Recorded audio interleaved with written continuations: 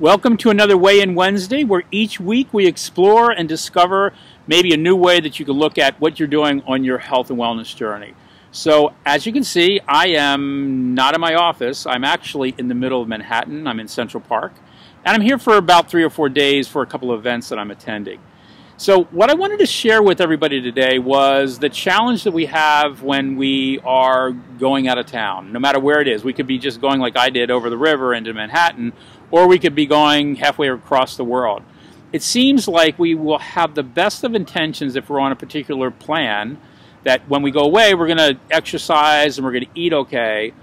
But what I find more often than not, most of us, probably 80% of the time, have the best of intentions, and what we actually do when we're away is we don't stay on track. And usually in the first day, a lot of times we're like, well, you know what, maybe I'll just have a drink tonight, maybe I'll have dessert, you know, I'm not in the mood, there was a long trip, I got some jet lag, I'm not going to work out. When I get home, I'm going to get back on track.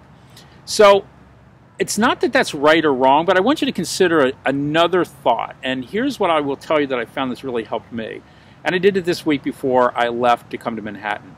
Before you go anywhere, actually, like the same way that you would plan a vacation, sit down and think about what your schedule is going to be like, and actually plan time in for you to do whatever. It could be just walking, it could be stretching in front of TV, it could be going to the hotel gym, it could be going to a gym that's in town. And as important, what you really want to do as much as you can is find out, where are you going to be eating? What are you going to have?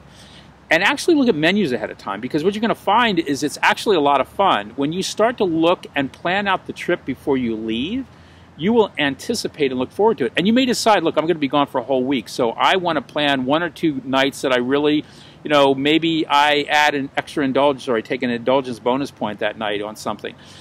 Just plan ahead of time, and I tell you, you will find it shocking at how much easier it is. So what ends up happening is you feel great before you go because you're anticipating the trip. You know a little bit more about what you're going to be doing. You have a plan in place. You go away. You really feel powerful because you stayed on your plan.